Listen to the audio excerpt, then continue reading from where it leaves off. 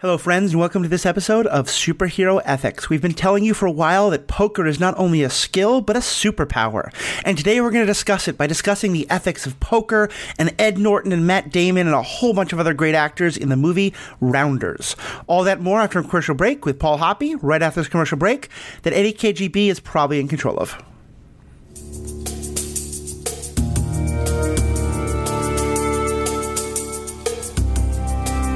Welcome back. I'm Matthews, they, them pronouns. I'm your host. I am Paul Hoppy. I live in Las Vegas, and this is going to become relevant.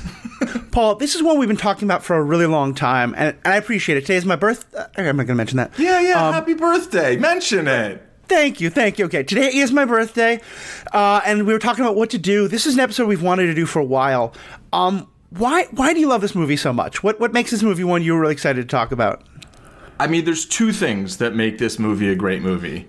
One is that it is just clearly, without anything remotely close, the best movie about poker. The best poker movie, right? Yeah. In terms of the poker in the movie, nothing else I've seen is even remotely close.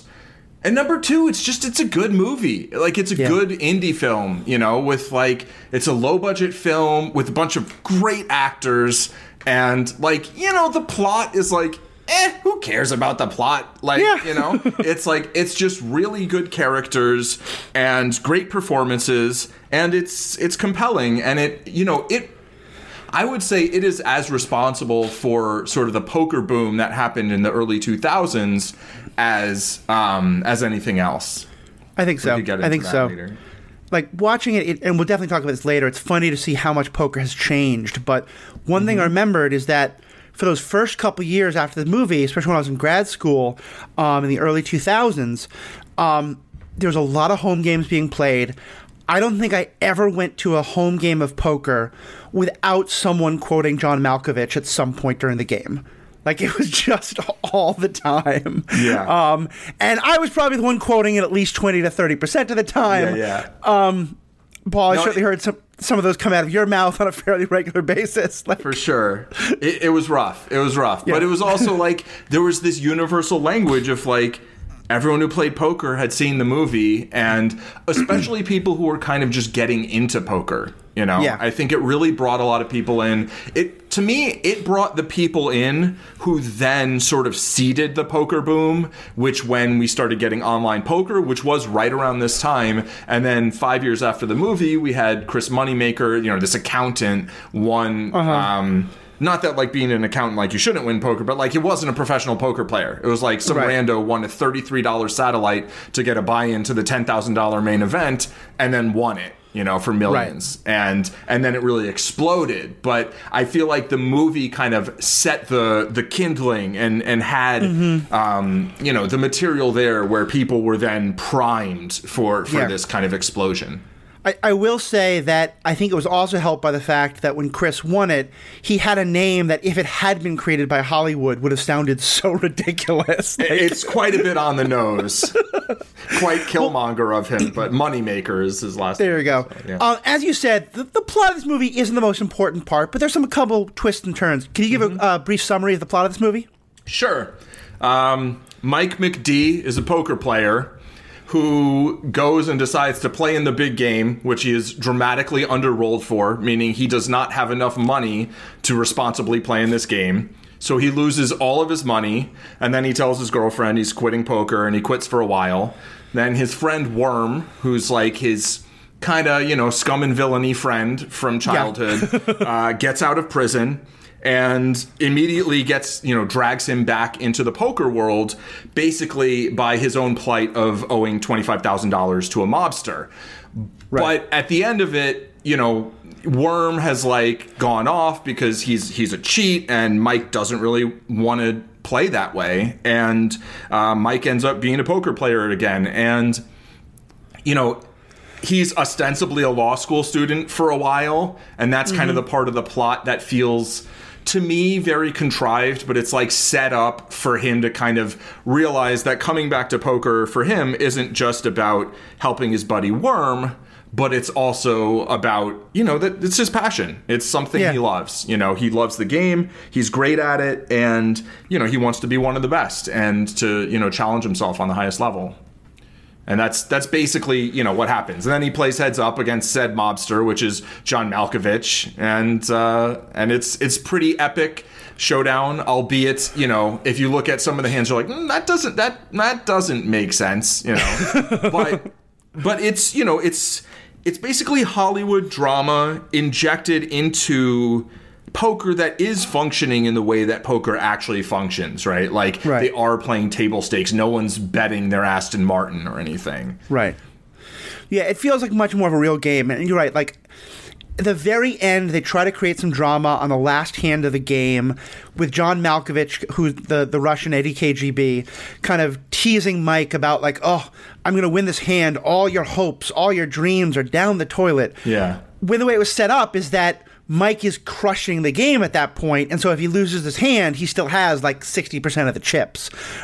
So it's not like, I just rewatched it again. It was like Mike's stack is like 8 times as big as Eddie's when that last hand starts. Yeah, I'm not. I would have to actually, like, did you count the chips based on the denominations and everything like that? No, but I did see that when Mike pushed in the last to call, he still had a lot of chips back. Yeah, well, yeah, but you don't actually. I would have to rewatch the scene to corroborate that. I'm a little bit skeptical, but he has mounted a huge comeback already. This is like a coup de grace. It's not, it's Teddy's just kind of like being Teddy, and you called him Eddie, which is not your usual kind of just mixing up names. We actually knew the real Eddie KGB. This was a person who was this very sweet old, this Russian dude who would, like, I feel like he fought in World War II or something. And he describes Texas Hold'em, the Cadillac of poker, as that's the game where you take the 2 cards and you throw them in the middle. Because he was so tight. He just folded every hand in Hold'em. So it was kind of funny to turn him into this, like, gangster. Big bad mobster. Well, exactly. And that's where I wanted to start the conversation after the plot summaries. Yeah, you and I both have a strong connection to this movie, and you probably much more so than I. But in the movie, at one point they go to a club called the Chesterfield. That's based on a place called the Mayfair. It wasn't quite as much wood paneling and nice lighting in the actual Mayfair. Yeah, it was actual bright lighting where you could see the cards and stuff, which, is important. Is important. But it was a real club, and, like, KGB was a person. There was a guy named, I think, Joey Bagels instead of Joe Kanish. Yeah, Joe. Zagoosh was a real person, if I remember correctly. So, a lot of that movie is drawn from the real experience that Paul and I had playing poker for a long time. Yeah, the 2 authors went to play at the Mayfair, which is a kind of legendary underground club from New York where, people like Howard Lederer and I think Dan Harrington and, like, a bunch of, like, really well-known poker players, only some of whom cheated people out of millions of dollars, Howard Lederer. But, it's this legendary club that shut down, unfortunately, shortly after the 2 of us started playing there. But it was like it was on, like, near Madison Avenue and in a very, like, it was in a basement, but it was like a very fancy basement. They had a gourmet kitchen, it was a super nice place. And then there was also the Diamond Club, where I believe these authors also went to go, or screenwriters went to go kind of research, poker in New York. And that was a place with the red walls and had this very dingy, more, it wasn't Russian mafia. It was like Irish, Westies. But it was like these were 2 real places that were loosely interpreted, but, like, the things with, like, the little button around the neck, that was real, whether or not they were actually wired into the precinct or they were bluffing, I don't know, but and it should be noted the Mayfair did get shut down, not for being an illegal poker club, because they had been paying off the right people for that for ages. And that's not even clearly illegal, just for the record. Yeah. My understanding is it was that gourmet kitchen that Paul talked about. Yeah. Because of that, they were technically running an illegal restaurant, and so that's what got them busted. And they were dumping their garbage like too close to the elevator, and it was underground with no windows, and like they didn't have a permit and all that stuff. Right. Yeah, so that is what it got shut down for. And the Diamond Club ended up getting shut down for, you know, the people who ran the joint like playing in the games, and so they kind of like took it this way and that way, and you know, there was. This was during Giuliani's, you know, reign of terror in New York, yep. right? Towards the end of it, and you know, the clubs had existed for a long time, and then just finally decided, you know, I just want to, you know, be Giuliani, and since then, you know, there's tons of clubs still, of course. Right. I mean, they are everywhere, right? Even like there's private games in Las Vegas, even though there's, you know, 20 places you could go play poker, but like, you know, they get shut down with a certain regularity. I mean, I actually have a friend who, you know, did time in prison for not because he ran the club, but because he paid someone off, and you know, the whole thing is it's. We don't have to get too deep into that, but it's like there's a lot of hypocrisy and nonsense in terms of how they actually handle, you know, these sorts of things from a legal basis. Right. And let's go a little deeper on that, like talking about because I think it not only shows poker quite well, which we'll get into, but it also shows the poker world quite well. I never certainly was in hawk to the wrong person. I don't think either of you were, but certainly like those were stories we heard around. And just when you're playing poker that often, there's definitely a kind of way of seeing the world that I started having that I really appreciated how much and I think one of the frustrating parts about playing poker, this is getting a lot better now, is the difficulty in translating it. And I think Joe, the relationship between Mike and Joe to me is a really interesting relationship of like, to use the kind of cliched language, like a poker player and a civilian, you know, in that I do think she's right. Like, her language is critical of him because she doesn't really understand what poker is and what poker isn't. But also she's critical of him because this guy Worm is hella toxic and is pulling him down these terrible directions and he's lying to her and all that. But yeah, I just really talk about what do you think of kind of the way it showed the poker world, like not just the Mayfair, but like all of it. Yeah, and I mean they referenced games that then I found out about years later. You know, I think what they call it, the goulash joint or something. Like I went there, or I'm like, oh, okay, this is we're talking about this place too. Like it really did capture the feel of, you know, just like the way it is playing poker in New York, where there's no casinos, there's no official card rooms, you know, but there is a very vibrant poker scene, and you know, just the way that. There's like a sort of a little bit of a kind of surreal aspect to it, you know? I mean, like, you know, I'd find myself walking, you know, up 8th Avenue from 20th Street with like thousands of dollars in my pocket at 6 in the morning or 4 in the morning or 2 in the morning, whenever, you know, at any time. And it's like, this is a little odd, you know? Yeah. It's like, it's a little odd. And but also just like, how normal it feels when you're within sort of the, you know, the, whether you want to call it community or whatever, but sort of the setting, you know, various poker settings, and how different some of them can be from one another, you know, like they show like playing with these, you know, these kind of, I guess maybe you'd call them yuppies. I don't know, but maybe that's not the right word. But like at this cigar shop, you know, and then he's playing with like these golf pros, and then he's playing at this diner, you know, like does this look like a man beaten by jacks? Like I will forever regret that I did not go with our mutual friend to play with a bunch of cabbies. Yeah, in a cab game. Parking lot. Like they played on the hood of a cab. They're playing for, you know, some reasonable sum of money. Like but it's like people play poker in all these different settings, you know. And since moving west, it's like I mean, you know, maybe I played in a home game, but like for the most part, you know, I played in casinos and I played in card rooms, and it's just interesting. You know, there's also a poker culture here, right? And, you know, Vegas is maybe different from California, where it's more locals and less kind of like touristy people, kind of people passing through. But you do get like these very different kind of vibes in the poker world. And New York just has this very specific one that the movie captures very well. You know, I mean, it's not spot on rendition, but it really has the feel of it overall. It really does. And even when they go down to Atlantic City, that scene also felt... For my graduation present, my mother took me and Paul down to Atlantic City, which is our first time going to a casino. It was a really great trip. Yeah. And yeah, it felt like that the Taj, that's a room that you and I both played in quite a bit. Yeah, I mean, there were 2 main rooms there then at the time. I think Caesars had like a couple of like 2-4 tables or something, but you had, and by 2-4 it was all limit hold'em back then, right? It was all limit games and stud and stuff, but... that is one of the funny things about the movie is watching that, like, poker still feels the same, but the poker culture has changed so much. And I think online poker has been a huge part. Like you said, the poker boom. Yeah. Like, in some ways, this movie helped, not the only thing, but helped create the situation where it's now kind of obsolete. Because today, finding games that are not No Limit Hold'em is pretty difficult. Like, you can find them, but, like, your average casino you go into, unless they have a lot of tables, they're probably mostly only playing No Limit. Most people who aren't super into poker, if they know poker, they know No Limit. You know, it has changed, I think, because of online poker and other things like that. The poker in the game, like, the games are all the same, but it just feels like the way people play poker is very different today.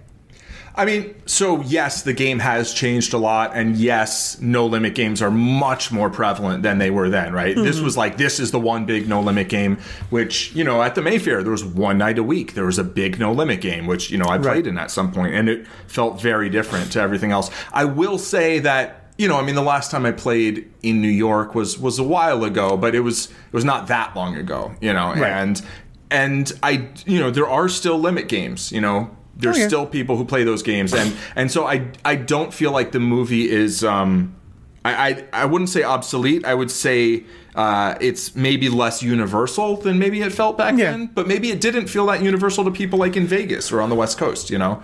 That's fair too. Yeah. And also there is still a lot more limit hold'em in certain pockets of the country, of the U.S. anyway. I don't know throughout the world how much there is aside from like California, a couple places in Vegas, you know, and like, you know, Foxwoods, and I know where you live, right? They play a lot of limit because there's some ordinance on what the biggest we play this weird be. Hybrid that's a spread. It's no limit, but with a limit on it. No, but they actually have limit. Like they do, yeah. But like when I went around the country, it's a big game there.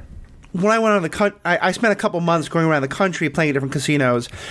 And yeah, if it's a big poker place, they're going to have some stud, and like the hardcore players are going to love that, or the older players. Yeah. But like most places, if they only have a couple poker games going, it's always no limit.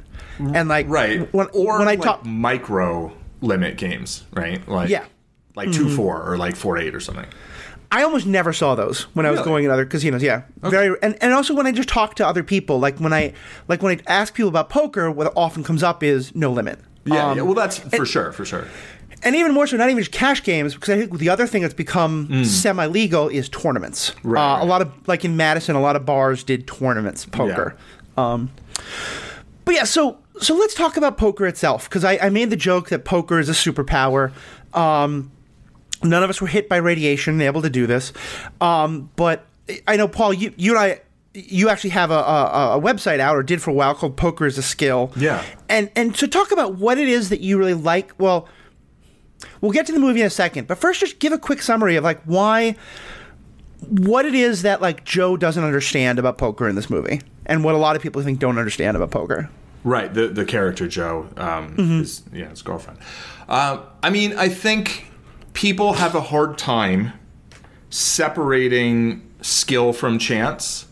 Particularly, I think people have a hard time understanding that both of those elements exist in almost every single thing we do in life, you know? And I think that poker kind of, it like both distills and blurs that, where you can tell very clearly like how somebody conceptualizes the game by how they talk about it. And you know, you could just see by how someone plays, like whether they have some logical approach to the game, right? But also the results, like people think of the results, oh, well, if you're good, you're going to win. If you're bad, you're going to lose. It's like, well, in the long run, yes.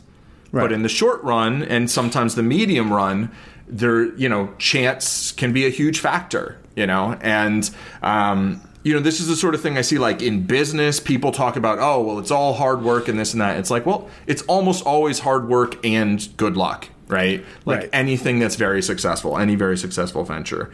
And you created the widget that was exactly what the market needed for whatever specific reason. Right. And like you did the work to create that widget, and you did the work to like bring it to market and efficiently, produce it and all that stuff. And, maybe you exploited some workers along the way, but like probably, you were fortunate to be in a situation where you had that opportunity. But like, yeah, with poker, I feel like chance like smacks you in the face in a lot of ways. Like you're just constantly reminded of how many things you're not in control of. Right. But then also in the long run, skill really does prevail, and you can see how people not manipulating chance, but by understanding the odds of something, you can make effective wagers, right? Like if the odds are 10-1 and you're getting offered 5-1, well, that's not good. But if you're getting offered 20-1, that's great. Doesn't matter that you only have like a 9% chance, And so I think people just don't generally have a very functional, probabilistic understanding of the world, which to me is kind of the only effective understanding of the world. Like, if you don't understand how chance affects everything, then I think you, on some level, don't really understand anything. Right. And I think that's really vital because, like, as you said, I think because people look at the first half of the movie especially and go, well, isn't that always the danger, is that you're going to hit one really bad hand, get really unlucky, and lose everything.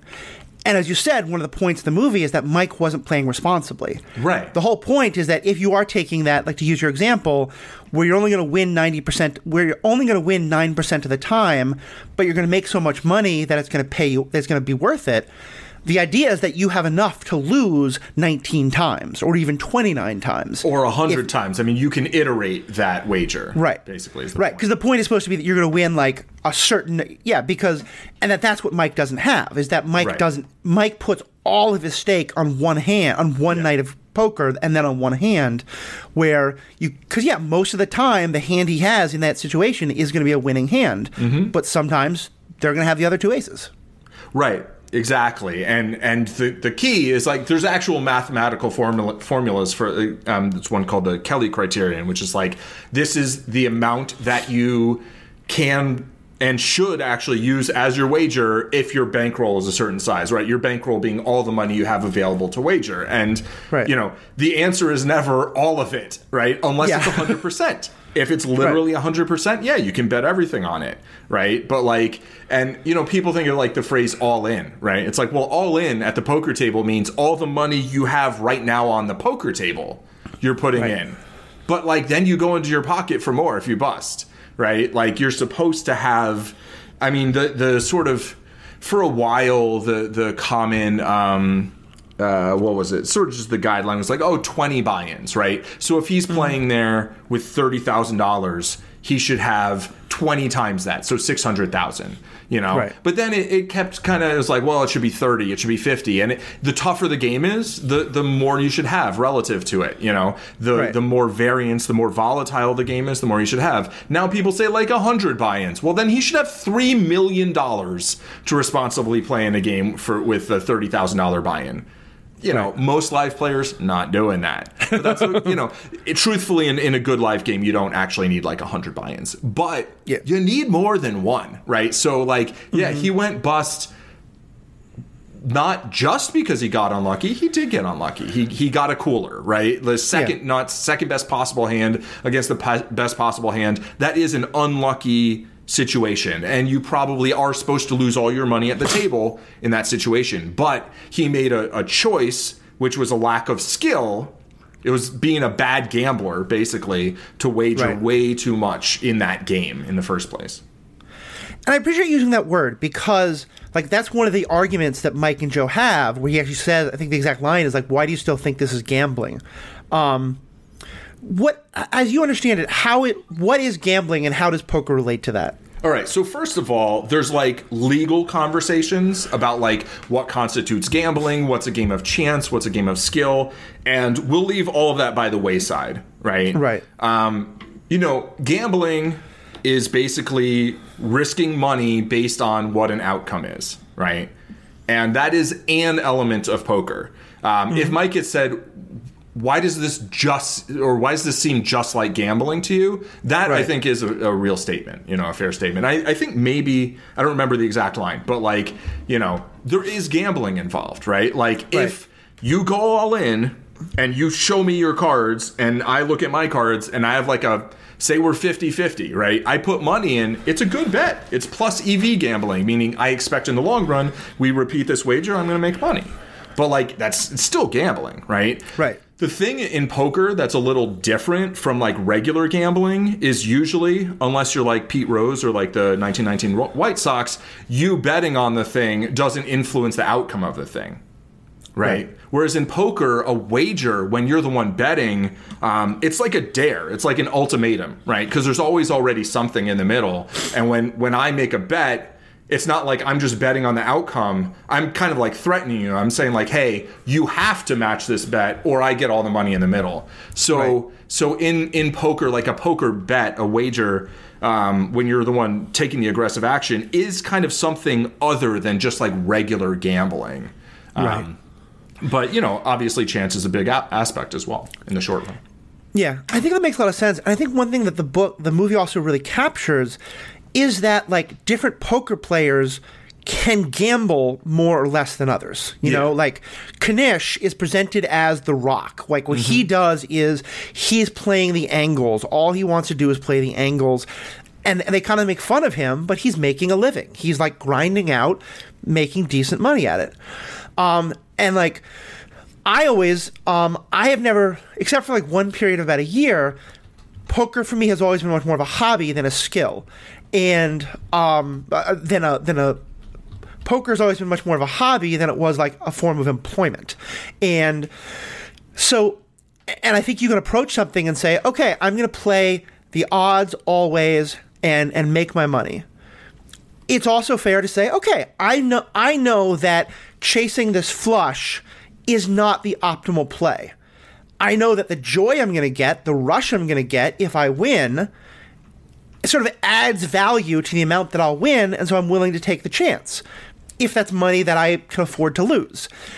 To me, that is a legitimate way to approach the game of poker, but that's now like increasing the amount that I'm gambling a lot, much more than any of the players in the movie, but except Worm, but he's a whole other thing, but certainly much more than Joey Kanish.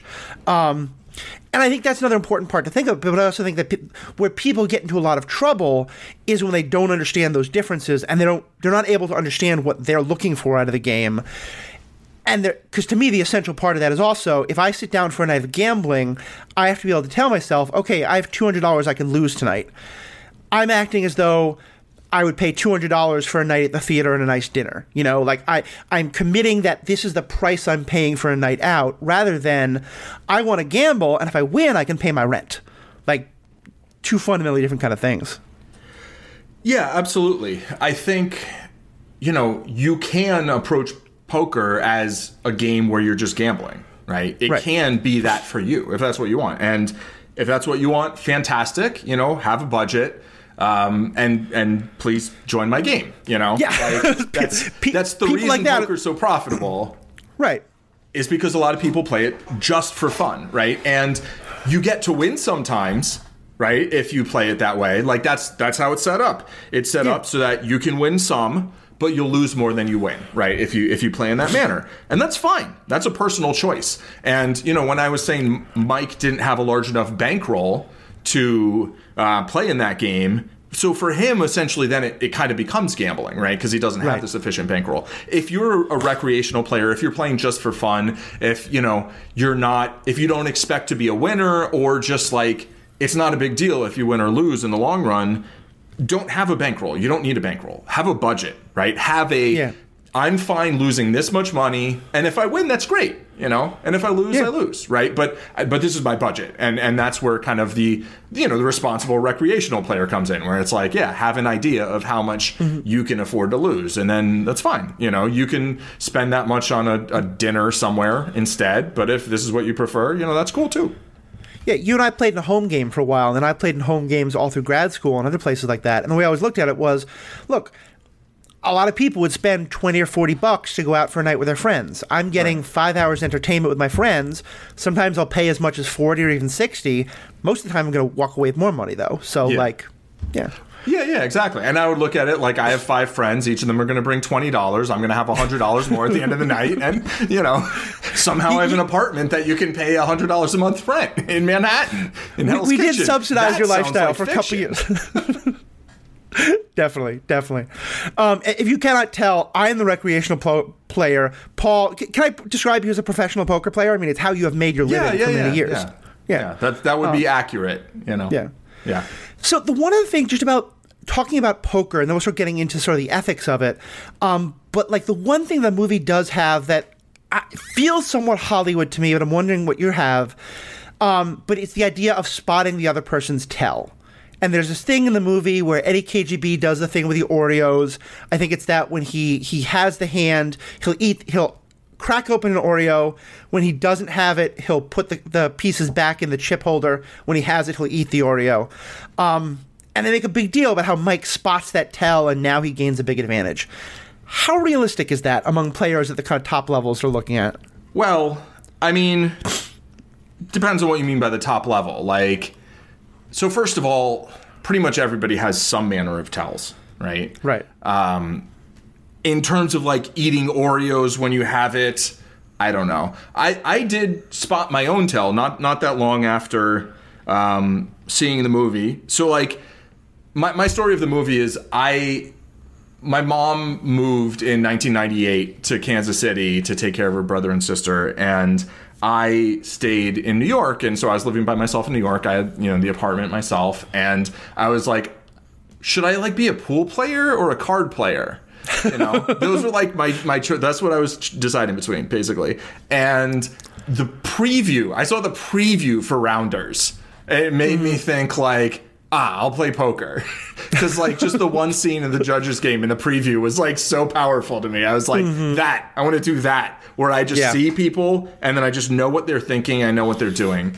And I will say that that is maybe a little bit of an over-the-top way of showing it. It's dramatizing it in a way that could make sense in a movie. Yeah, the funny thing is, the first tell that I really realized I had, was when I'd get a good hand, I'd kind of sit up, and then I'd bet, and I'd take a sip of my drink or something, because I was so annoyed when you stopped doing that. No, I didn't stop doing it. I just started doing it when I didn't have a good hand. Okay, well, it stopped working. Yeah, and I put in my book, Way of the Poker Warrior, that there is this one tell that's fairly reliable. That when people are eating, and still betting, they usually have a good hand.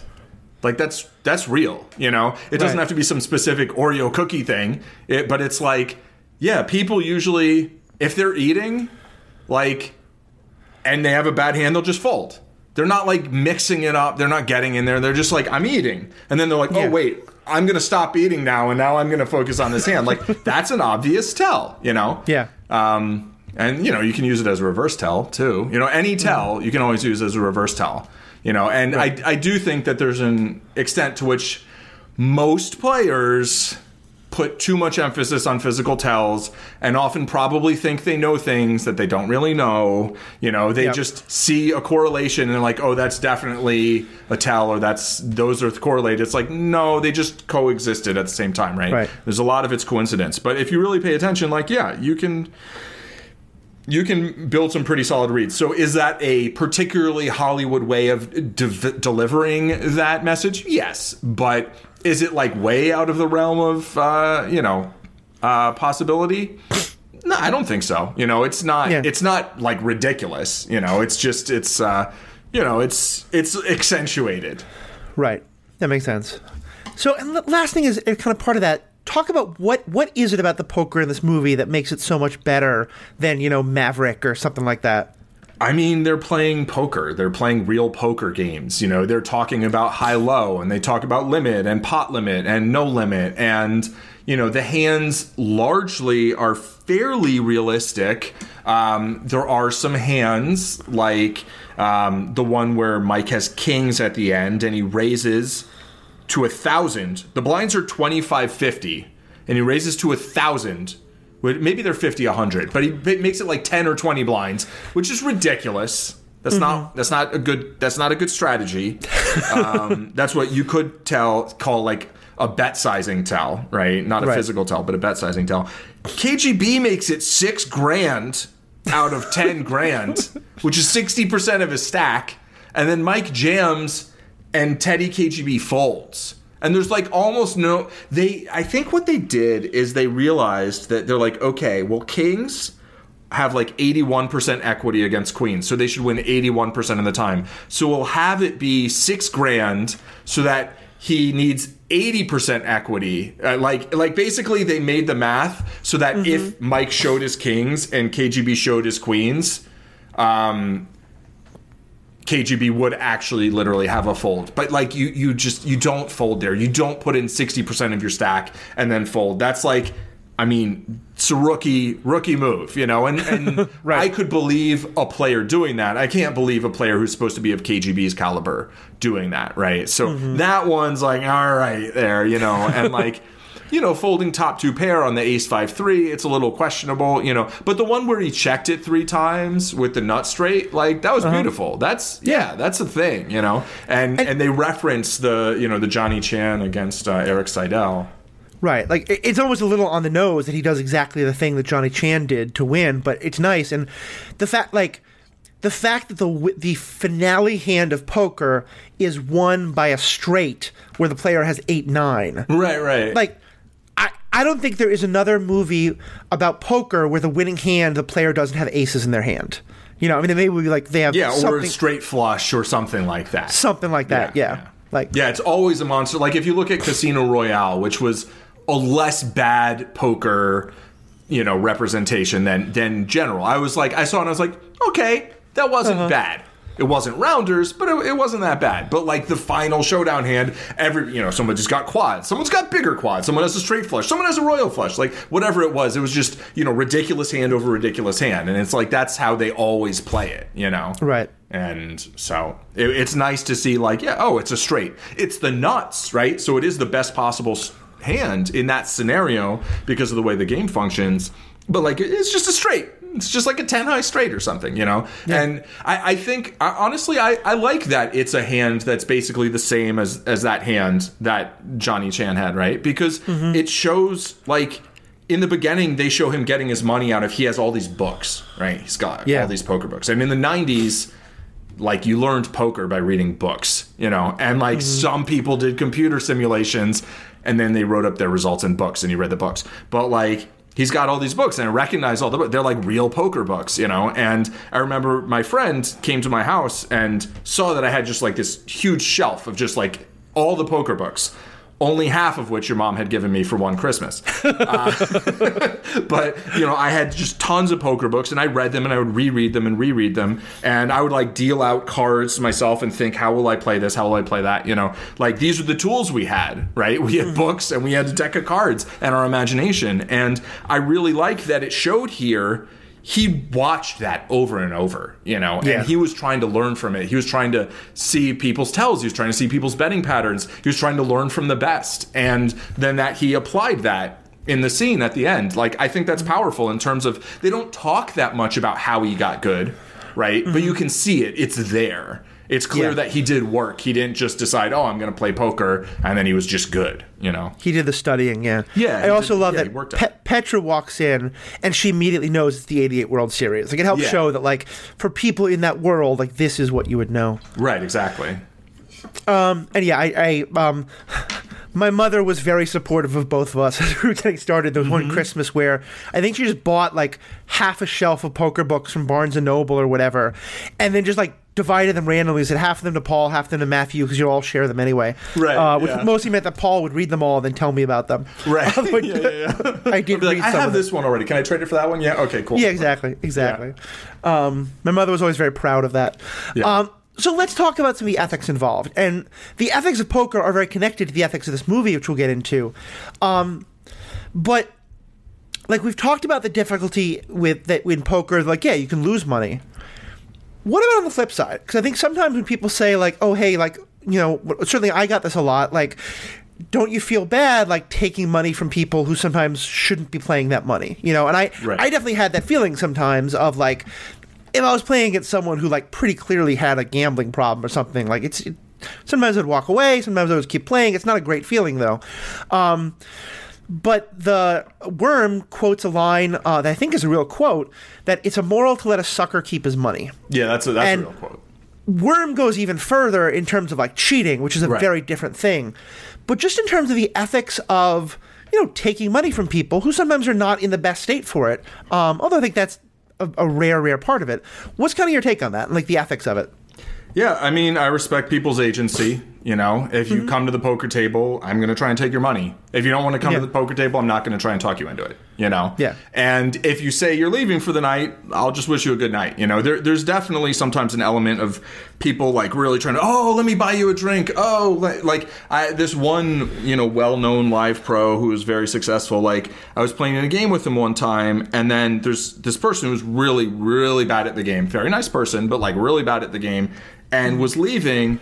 And then he just like starts like flirting with her, clearly like kind of in a way to try and get her to stay in the game. I was like, oh, God, this doesn't feel good. And sometimes people are like so like obsequious and like, oh, let me get that for you, for like the people who are kind of like the spot, right? It's like, this is the person who everybody's like trying to take their money. And, because usually there are a few players that it's just like, this is the reason, I think in my book, I called him like the reason for poker, basically like we have poker played on the scale we do because there are people who basically just come and just play for fun, and that's great, but like that games go because of that, right? And I think it's important to create an atmosphere where somebody can come and have fun and play in a fair game, right, and be treated with respect. And when they want to leave, they leave, and they want to show up, they show up, but like I think some of the things that people do in terms of like trying to like really get people to play worse, either by like being really nasty and trying to throw them on tilt, or like, try to get people really drunk. Like if you're somewhere that people are going to drive home, like don't try and get people really drunk. Like, what I mean? Like, but like, yeah, I think some of that like is pretty gross to me. But like, when somebody of their own volition comes to a poker table, like I'm going to just trust that like that's their choice. And like, I respect people's choices. Yeah, like I got to a point where I realized my favorite games were like home games are one thing where no one's like losing their shirt, but when I was playing bigger money games, I mostly like doing it in places where people went on vacation to do it because it felt like it's better games because it is those people who like I am sometimes where it's just like they're playing for the thrill, not just grinding for the money, but also that to me much more feel like. There's a big difference between going to Vegas on vacation and blowing all your money at Vegas versus like playing for your rent, And I just got to a point playing where like, particularly I used to play some games in Gary, Indiana, at casinos there. The games in Chicago were fantastic, but there's some games in Gary, Indiana that were good games, but just I'd see the same people there all the time. Some of whom clearly like should not have been still playing, and the way they talked, they would always be like, no, I'm just going to get it all back this session or something like that. Right. And then, I think it's a dichotomy that each person's got to find for themselves about where you're comfortable with. But I really like the way you draw that line of like, if the person volunteers to sit down at the table, you're going to play against them. But it's when you try to like influence them to stay at the table, or the kind of like ridiculous stuff like that. That's where you draw the line. Yeah, I mean, I generally prefer playing with kind of the same people over and over and have that kind of like more of kind of like a club feel, or like I know the people, they know me, we're friendly. Right. Like it's like we're hanging out and playing a game, Yeah. And I'm just winning most of the time because I'm playing it well, and they're not usually, Yeah. But yeah, certainly there can be uncomfortable spots where. And I feel like that can be kind of like with anything, Yeah. Like where you see someone doing something, engaging in some repetitive behavior, and it's like it seems like it's not the best, but then and it's like, well, is it for me to bring it up to them or what, Right. That's definitely true. And all that though, because in the movie, like, the Worm and Mike work together well, and there's kind of like a number of levels in which that happens that go from like just being two players at the same table who respect each other, which kind of happens in Atlantic City, all the way to like outright, the full-on cheating that Worm is doing. I know you have very strong feelings on cheating. Talk about that, like where the line is and why it's so important to you. Yeah, I mean, cheating's cheating. Like, breaking the rules to gain an advantage is cheating, right? Right. And cheating in a game played for money is theft. You're just stealing money from people. And, as an anarchist, I feel, property crimes don't have the same sort of weight to me that that they might to some other people. But, like, I still don't think it's good, Right. And so it's like, to me, though, like, on top of, like, whatever, robbing someone of money, which I have an instance of being cheated that I'll talk about in a little bit.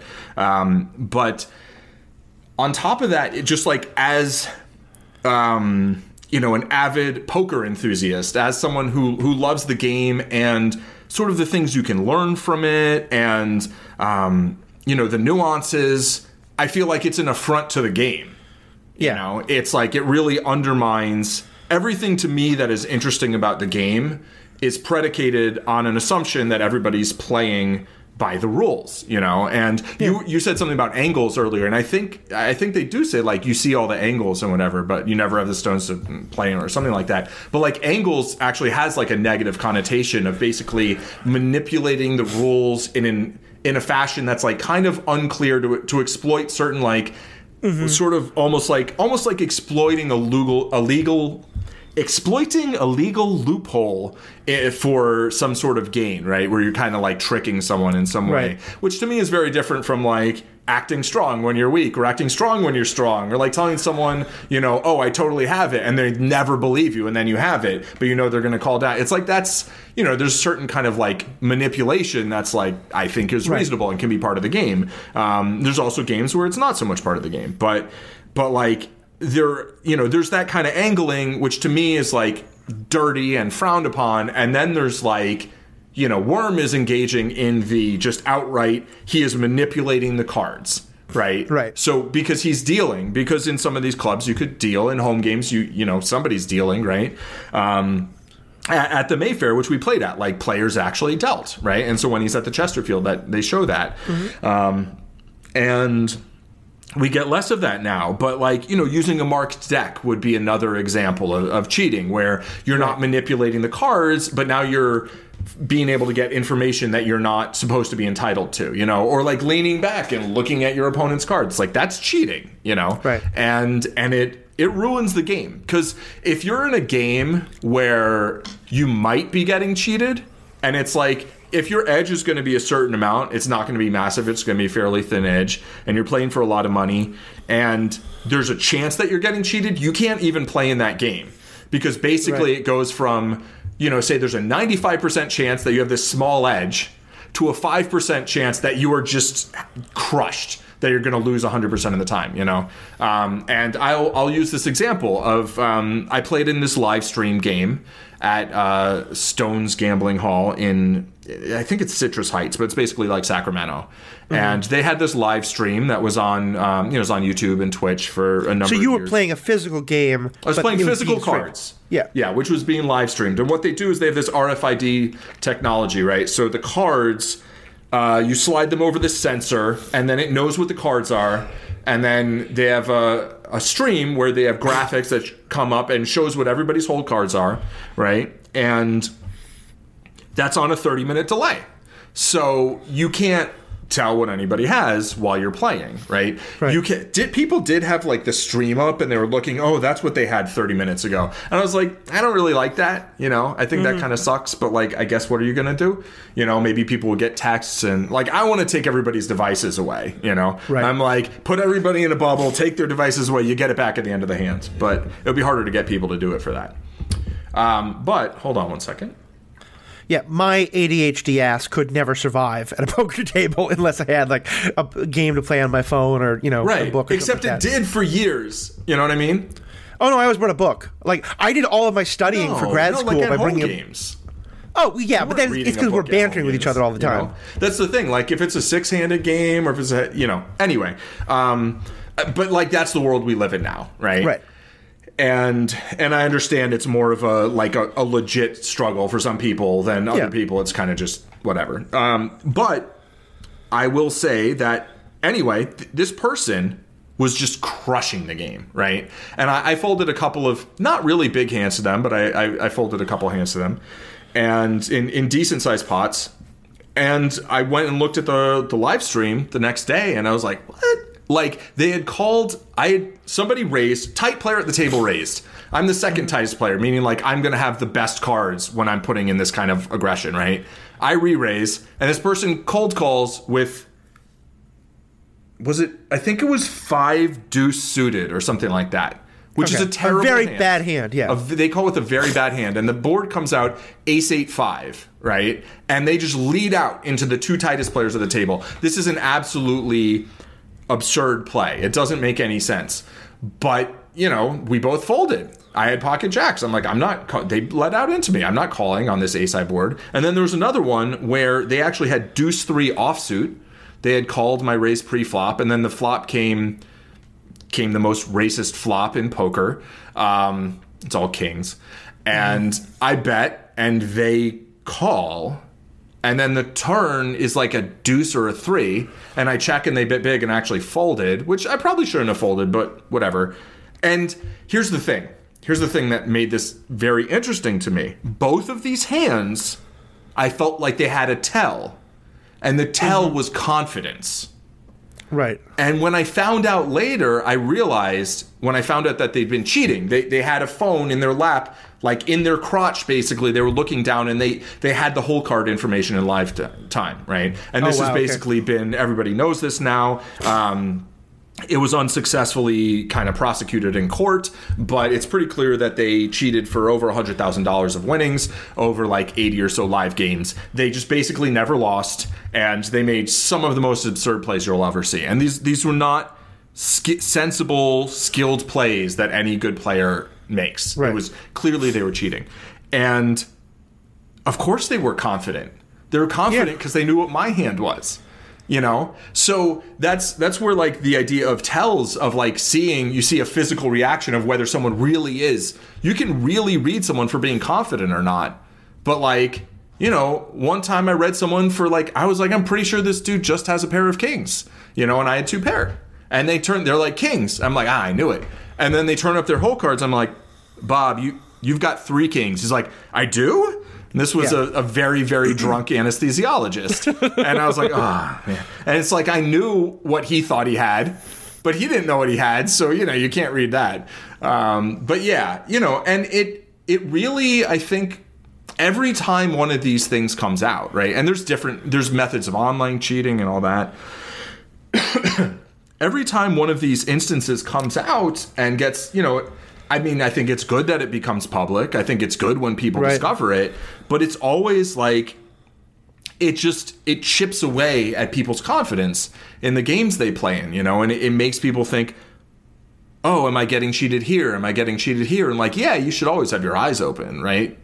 Stay alert for suspicious things, but like most of the time you're not getting cheated. You're not getting cheated all the time. Usually you're losing because either A, you're bad at poker, or B, like random things happen that seem really unlikely, but they happen. A 1 in 1,000 chance will happen every 1,000 times. Like it'll happen, And like you play enough hands and you see these things and you're like, that was weird, but like, But yeah, it just really kind of it ruins the game for a lot of people, I think. And that's really that's unfortunate.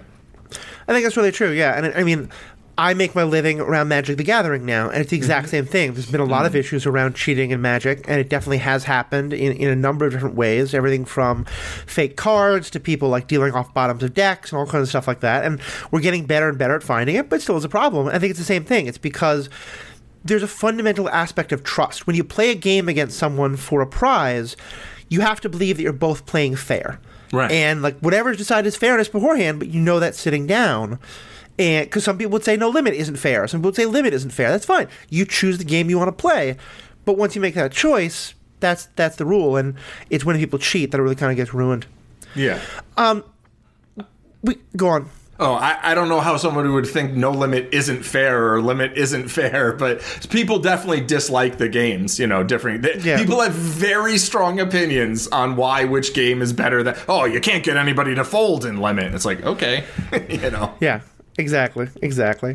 All right, so let's get back more into the movie, but I think it's going to, the poker thinking is very much a part of the different characters. And let's talk about Michael, because... Mikey, he makes a number of interesting decisions through the course of the movie, and some of them have to do with poker, and we'll get to those. But first, let's just talk about what he does with Worm, because I think that, like, in the movie, they talk about, like, the outlaw Josie Wales, he would always go back for a friend, that's, like, the right thing to do. It's the Han Solo move, like in many ways. It's, I kind of wish they'd made that reference instead of Clint Eastwood, but fair enough. But they're also a little older, so that's fine.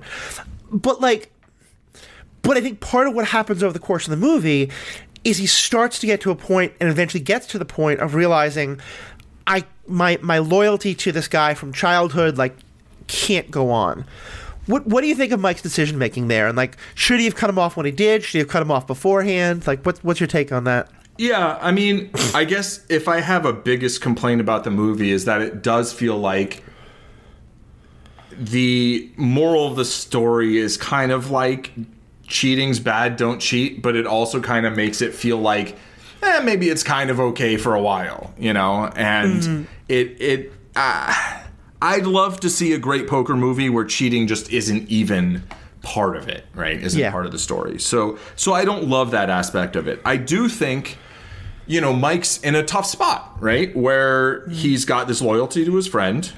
He's got loyalty to his girlfriend.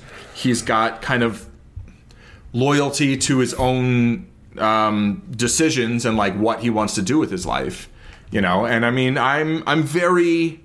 pro, doubling back for a friend, basically. Right? And potentially doing things at times that's it's not really what I would want to do. But if it's between this and letting someone just twist in the wind, it's I don't know. You got to make a choice, right? I will say, I feel like going in and cheating a bunch of, trust fund people, doesn't feel the same to me. It's the same on the level of the affront to the game, Right. They're I mean, if you want to steal money from people with trust funds, I don't really care. I can't get worked up about that, right? Yeah, it's the difference between someone shoplifting at Walmart versus shoplifting at a mom and pop store. If you see someone shoplifting at Walmart, no, you didn't see anything. Yeah, although at the same time, if you see someone shift, those types of places, I don't know, is someone going to get fired? Is it if it's in a casino and they're cheating the cashier, it's the cashier's probably going to get fired, and now what's going on? You know what I mean? Right. But yeah, that's at its root a very good comparison, Mm-hmm. And so it kind of feels those guys are they're kind of jerks, and it's kind of whatever. I don't mind Chad getting ripped off, and and then the other one's a bunch of cops, and it's got evolving views on, I mean, they're all dressed like a bunch of stormtroopers kind of too, so not the Star Wars ones, and so it. It's different than if it was at the diner. I feel like cheating at the diner would have a different feel to it. And the only other people we see Worm cheating are these mob guys, Right. And so it's I don't know. We when you see shows or movies, it's a little bit Robin Hood feeling, right? Yeah. Because Worm's somebody who didn't grow up with money, right? And basically just kind of did what he could in order to try to get ahead, and he was willing to just kind of do anything, right? And I appreciate that as a character. I think that makes an interesting character. And then Mike, you know, Mike, like, is going to law school because, like, maybe he wants to be a lawyer, but, like, he doesn't really want to be a lawyer. Like, you can tell, like, his heart's never really in it, right? And I do feel like that part of it is, like, the weakest part of the story. But, like, Mike has this respect for the game. I think Mike loves poker, right? And so that, like, going against that and being willing to cheat with Worm, I think hurts him, you know, on some level. So it's like, I feel like for him, turning back to double back for Worm isn't just like sacrificing sort of, you know, breaking a promise to his girlfriend and breaking a promise to himself about not, you know, getting involved in this anymore. It's like violating like how he feels about the game, you know? So it is kind of this sacrifice, and it ends up at the end, he's just like, this isn't the way I want to do things. You know, I'm going to go back and I'm going to try and, you know, face KGB and deal with things in a straight up fashion. And that's kind of like that, along with like realizing, you know, I'm a poker player, you know, that to me is, that's like the character growth, right. In the movie. Well, and it's interesting that you focus on the cheating there, because for me, like, yes, Worm cheating isn't great. And like, every time Mike gets involved, he kind of doesn't want to, but like Worm just deals him the good cards, and sometimes he folds them, sometimes he doesn't. Yeah. But to me, like, the thing with Worm is it's not just that he's a cheater, it's that he has no ability to know where to stop. You know, and so he keeps getting Mike into more and more and more trouble. Yeah. And bad judgment. And, yeah, exactly. And like I said, someone's always got to quote the Eddie KGB. Exactly. Teddy KGB. I now just think of him as Eddie KGB. Yeah, no, that's fair. Who's such a different person. Because to me, that's, I think, one of the most heartbreaking parts of the movie. And this is somewhat of a cliche of a story, but I don't think I see it told this well, is that idea of, like, two poor kids who are both doing what they can to get by. They get caught. But one of them, like, takes the rap, doesn't rat out the other one. And then the other one goes on and is fairly successful, while the other one, like, you know, doesn't finish school, goes to jail. And I really feel for Mike that not only does he have, like, this is his friend, but also, like, Mike knows that he is in law school because his friend didn't rat him out, you know, and because his friend got expelled. And so I think there's an added feeling of he feels somewhat responsible and somewhat like, I got out, I should reach a hand down to pull this guy out. And in a lot of movies, what they would show you is that Mike will never, ever give up on Worm, and Worm will eventually do the right thing and, like, everyone live happily after. And it's hard to think that Mike gets to a point where he does have to cut out Worm. But I really like that. Like, and I like that it shows that, and that, like you said, Mike is willing to not only just run, but he's also willing to go back and to give it his all, and he wants to play fair. Because, he could just go back to trying to cheat those games again, but the whole time he's trying to run out the money. He doesn't want to cheat. Yeah. He's angry when Worm deals him the cheating cards, and when he goes into KGB, it's like, you can't cheat in that place. You're going to get killed. Right. Yeah, exactly.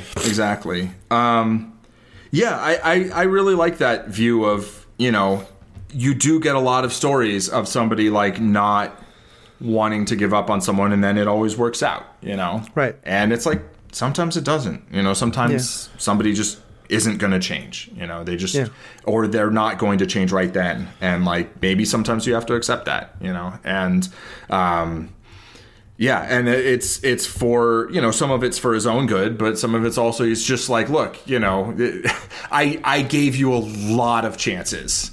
Right. And where did I get? I got beaten up, you know, I'm broke, like, everything went bad, and it really is just totally your fault, you know? And it's like, it's not like one strike and you're out. It's like a whole bunch. And, you know, and then Worm just goes on his way, and they part ways. And, like, I think that's fine, you know? So another interesting thing about Mike's character, I think, is this kind of debate he's having with Kanish. You know, Kanish wanting to be the grinder. He wants to be the person who just kind of, like, grinds it out. He makes the money. He pays rent. He pays alimony and child support. Which also makes sense because, like, John Turturro is such a good actor. And, like, when you tell me that actor is divorced with a kid, it's like, of course he is. Like, the performances of John Turturro, Martin Landau, and John Malkovich are so good. We'll get into that in a bit. But, like, where do you... It does seem to me like Mike is portrayed as a very, very skilled poker player, but someone who wants to gamble a bit because he's now has a $30,000 bankroll, and he's not going to the games where he's buying in for 300, where he'd have 100. He wants to take that 30,000 to Vegas, and roll up a stake. Where do you kind of see? I'm curious where you see yourself in between kind of like Mike and Kanish, but also sort of what you think it says about Mikey's character. Yeah, so I don't think he's going back to what he was doing in the beginning, where he's going to buy in for $30K and no limit. You know, right. Going to Vegas and playing is very different, right? Yeah. And it's unclear exactly what games he'll play. Maybe he'll buy in for $10K at the World Series. And if you have $30,000 and you want to put $10K into one game, but you have another game that's going to be your regular game that you're still going to be properly bankrolled for with $20K, assuming that you don't win anything from the $10K, that's fine. That could be a responsible decision. I think it's at the end of it, it's like he learned from his mistake, which was putting everything on one thing, right? Mm-hmm. But he's still, Kanish is happy just grinding it out in 10, 20 games or whatever, playing, making $20 an hour, $30 an hour or whatever, and paying his expenses. And, and he's got a kid, right? And he's he has responsibilities that Mike doesn't have. And so that's harder, right? You can't be as much of an adventurer, kind of, which is the way I've seen it described, of sort of you can take shots. It's okay to take shots. The only way you move up is by moving up, right? And Mike wants to play with tougher players in bigger games in order to continue to grow as a player. It's Kanish wants to play double-A ball for his whole life. And Mike's no, I want to play in the show, Yeah. And maybe he'll make it, maybe he won't. But the point is he's going to take a shot there. And, there's always risk in everything, even if you just play the most simple, grindish, whatever, I don't know, you could be in the club and somebody could get robbed and somebody could drop their shotgun and shoot you and you're dead. That sadly, that actually happened. And in a New York club.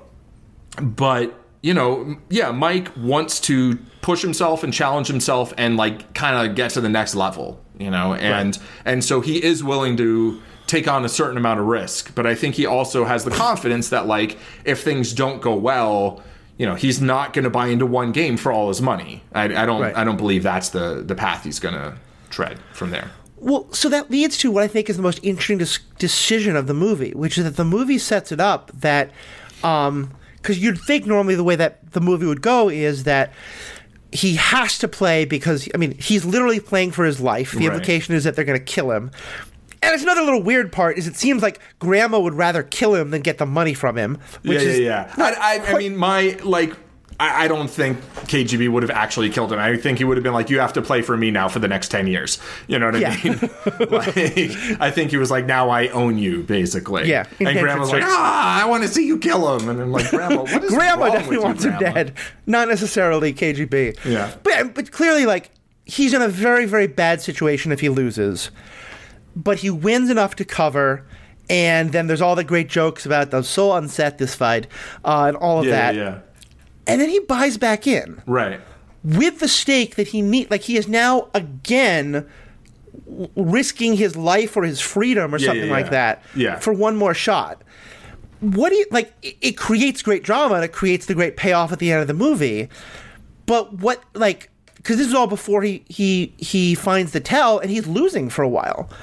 What is your take on him making that last decision? Because that seems like a very gambler decision. It's a terrible choice. That's just not a good decision, Yeah.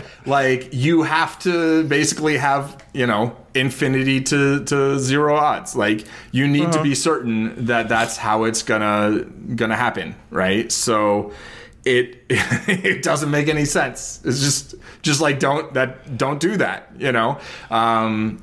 So and that, okay, maybe he still does have that overconfidence, that hubris, in a way where he hasn't gotten to the point of understanding you really take take a step back. You've got $5,000, right? You can, because what he bought in for $10K. He owed him 15 still because they'd already paid him 10, right? Yeah. So basically, he would get that. He would have $5,000 back, right? Oh, halfway to paying Petrovsky, right? And then he would have to take that $5,000 and grind it up to be where he could then pay off Petrovsky another $10,000, and then eventually have money of his own to do whatever. So bad judgment. Bad judgment. Yeah, but, and I kind of like that because Blabs Abs in the chat says killing someone who owes you money is a bad way to collect. I would completely agree. And that's kind of a funny thing from Grandma. It's like, that's again where it feels a little bit Hollywood to me. But yeah, I appreciate that because John Malkovich, KGB, goads him into it. He gives this great speech about like, oh, I'm so unsatisfied, all this stuff. And it feels like that our character hasn't had a full like 180 learned all of his lessons character redemption moment. Yeah. And I like that. Sure. Because I like that what it's showing is like, yeah, he is still going to be a bit of a gambler. He is still going to be someone who likes the thrill, but he's learned some lessons about it and he's going to do it on his own and he's not going to get wrapped up with someone like Worm again. Yeah. And it's like, yeah, that's to me, that's a good place for the character to get to, and it's a lot better than some like super moralistic, like everything works out perfectly and he's the best person in the world. Right. Yeah, for sure. I mean, it does feel like a reasonable... This is how I feel people grow, right? I feel people tend to learn some lessons and make a small improvement, and then often need to face that lesson several times to actually kind of get there. And then still probably have some of the tendencies that they had before, but they're more manageable, right? This feels to me more like realistic, character development than like, oh, and now I see the way. And then everything was clear to me. And it's like, okay, well, yeah. I mean, not that can't happen, but I think it's much less common at a minimum. Yeah, agreed. I want to go back to the cheating thing because one thing I realized I forgot to ask. In that sort of idea of like the difference between like playing the angles or like angle shooting versus like full on cheating, with angle shooting being kind of somewhere in the middle, but playing angles being legit. When they all go to Atlantic City, it's stated that like they're not actively collaborating with each other, but they are somewhat intent. They all know who are the good players, who are not. Yeah. And they're all kind of staying out of each other's way, so that basically they're just all trying to feed off of whoever sits in those two seats. Mm-hmm. Where does that sit for you in terms of the like legit versus illegitimate play? Yeah, I mean, I think that's fine. I think as long as you're playing on your own money, they're playing on their own money, and you're not talking about making different plays in order to kind of help each other, I think that's fine. I think there are things where people are like, oh, do you want to check it down? I'm like, that's not fine. But then that's usually against players who aren't that great. And then it's like, okay, you kind of let it slide. That's like soft play, right? This is kind of like implied, unstated soft play where, first of all, that's not often been... Well, I wouldn't say it's not my experience, but like, it's the sort of thing that happens, right? Where you basically... But it can just be a rational decision each player's making on their own. Like, oh, somebody who I know plays well and only plays good cards has entered the pot. I now need a really good hand to want to continue. Right. Unless it's some sort of multi-way situation and it's like, okay, now we can all kind of, play hands that are speculative, and one of these other players is going to get in there with a hand that they have no business being in the pot with, and then whichever one of us makes our hand is going to make money from them. Right. And that's like, I think as long as nobody's like talking to each other about, if somebody in the bathroom's like, oh, hey, why did you bet that hand against me? It's like, okay, that's not good. Why are you talking to me in the bathroom? But also, wash your hands. But mostly, like, you shouldn't be talking about, you can talk about hands. That's fine, right? But you shouldn't be telling other people they should play a certain way against you so that you're not, going up against each other. And that type of thing sometimes does get a little bit more overtly stated, and I'm uncomfortable with that, right? I think that can be anywhere from, like, verging on cheating to like actual cheating, you know, and some of these things do have a little bit of like a murky line, you know, and then other things like, nope, that's a bright line, you know. So here it's like that exact situation as portrayed in the movie, I think it's fine, you know. But some situations that are similar but a little different, less fine, you know. Like at the Mayfair, I used to play with 3 couples in the same game. So there'd be 6 people, 3 of them are pairs who share money. Right. And then some of them don't want to bet against each other. Not just the pairs, but like other couples with the other and it's like how am I supposed to play that game where 6 of you are basically on the same team, you know what I mean? Right. And that was actually even one of the tougher games, so that was a bit rough. Yeah. So back to the characters. I don't know if there's much to say about Worm. Like, I think they do a good job portraying that he's not just like a terrible person. He's a kid who had like this really awful background. He got beaten by his father. He got caught doing these things. Like, to me, he's a person who, I don't know if I'd say he's addicted to gambling as much as he's just sort of like just addicted to the rush or whatever it is. But like, clearly he's someone who like, he doesn't make good decisions. And given his background, I understand that. But I feel like he definitely is like, I don't feel like he's being betrayed when Mike eventually does cut him off, you know? No, that seems like a fine decision for Mike, and like Worm's like, all right, whatever. I don't think he's gambling at all. There's an old, I think it's W.C. Fields quote, you know, something, you know, poker or whatever is a game of chance. Not the way I play it. Like, I mean, he's cheating. You're not gambling if you're cheating. Well, but he's gambling in that like no one's going to catch. Like, he's risking something. He's gambling something in life terms, but like he's actually fixing the game, you know, which makes it not actually gambling. It's he's conning people is what he's doing basically. Yeah, and that's why I said it's not as much a gamble addiction as much more like a rush. Like, I mean, he does play all that blackjack and loses a lot of money doing that, but like, to me, it just feels like him and Kanish are the full opposite ends of each other. Yeah, you know, with Mike being somewhere in the middle. Yeah, except like Worm, like he's not a poker player. He's a mechanic. Right. You know, he uses poker as a mean, but I mean, he would cheat at what are they playing? Hearts in the beginning?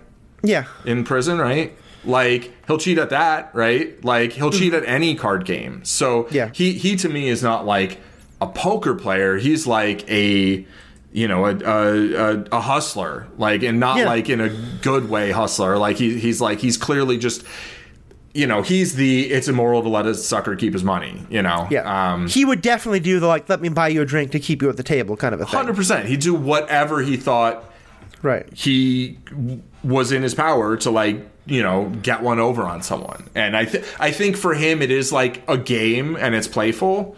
You know, more than it's just like selfish and greedy. You know, I do think it's like, you know, kind of addicted to the adrenaline, sure, you know, but like also just like, I think that's just what he thinks is fun, and that's just like how he wants to live. And it doesn't seem like a great way to live, but it's like, you know, it's a thing, and his background, it does fit with it, you know, and I think he's funny and charismatic, and you know, his you know, most quotable line, which is very misogynistic, is actually a Joel Bagels quote. That women are the rake in the game of life. Yeah. In the poker game of life. I just say humans are the rake. That's my adaptation. I think it's a better way to put it. Cuts out the misogyny and like, it's just a misanthropy instead. Yeah, straight. Just hate them all. You don't care about gender. I don't only want to criticize any one gender. It's just all the humans collectively. I appreciate that. So yeah.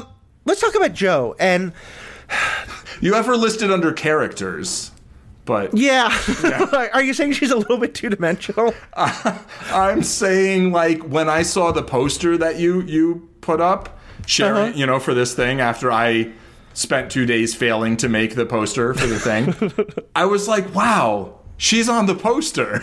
It's like, why is she on the poster? Like, she is the quintessential, like, the trope, like, wet blanket wife. You know, where it's like, I mean, talking about like thankless female roles. Like, she basically is there just to like pose a barrier to like Mike getting back into poker. But maybe you have more to say about her. Yeah, I think I saw it that way originally. I think rewatching it tonight, as well as like thinking about it the last year or so, I've seen it differently. And then I like one of the things I have come to realize about myself is I don't need to play poker for a living. I don't need to play Magic. I do community organizing, but like there's a way of living that most people do, of going to an office, not most, but an awful lot of people, going to an office 9 to 5, coming home and like, going to parties with small talk and like doing the things that like than the average person of my like social background or whatever is supposed to do, that just doesn't work for me. Yeah. And I think the parties sound like even more of a nightmare than the office. I mean, yes, in some ways, definitely so. Certainly the like I love a good cigar, but that cigar bar scene sounds like absolute hell to me. Oh. And I feel like first of all, I feel like her going through his genes in the early scene where she like thinks he has lied to her that he was out gambling, and he's going through to find money to prove that he was gambling, which she does. Mm-hmm. Like, I think it's easy to see that as she's the wet blanket shrew, and I wish they had given her more of a character, because you're right, they write her very two-dimensionally.